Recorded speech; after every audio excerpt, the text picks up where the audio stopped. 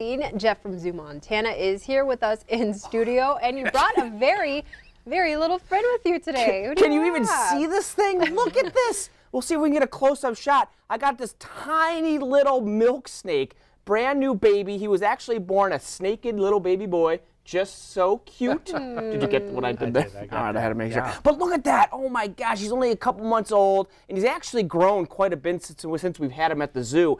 But Ed, you were saying that you were surprised to find these guys were actually found in Billings. Yeah. They are. They're actually found in eastern Montana, and one of our more beautiful snakes that we have here in the state. And you know, they do look a lot like the coral snake. And the best way you can tell, well, first of all, you don't have to worry about coral snakes here in Montana. But if you're down south, you have to worry about them. And the best way to tell is a little poem, of course: red on black, friend of Jack; red on yellow, kill a fellow. And so if you look at their stripes there, you can see this guy has red touching black. Means he's a friend. So you got to be nice to him. But pretty amazing little snake. He is little. Does he have teeth? He does have teeth, yes, and they can bite. And this little guy does. Oh, sorry, he does like to bite quite a bit, and you know, but he's so small you can't barely even feel it. And you can forgive him. Exactly, because he's a baby. And I'll tell you, he's such a little baby that he likes to play with a rattlesnake.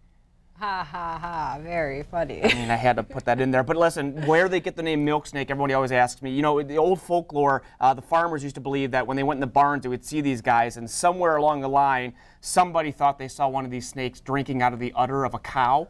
And that's where they get the name milk snake. Now, what happened that morning, I don't know. Very possible that snake could have bit that cow. Who knows? But the name is always stuck, and that's where they get it. Now, they don't get very big. Now, of course, bigger than this, but they're one of our smaller snakes that we do have here in the state of Montana. And something I noticed, its stomach is a little lighter in color, like maybe faded a little. Yeah, absolutely. Now, this guy also is going to be shedding quite a bit, of course, at his young age. And as he grows, he's going to grow pretty rapidly. So a lot of that might be the getting ready to shed as well. And on snakes, you can tell they're going to shed because their eyes actually go gray. And so if you're ever out in the wild and you come across a snake that's got gray eyes, you want to keep your distance because they can't see very well and they tend to be a little bit more aggressive.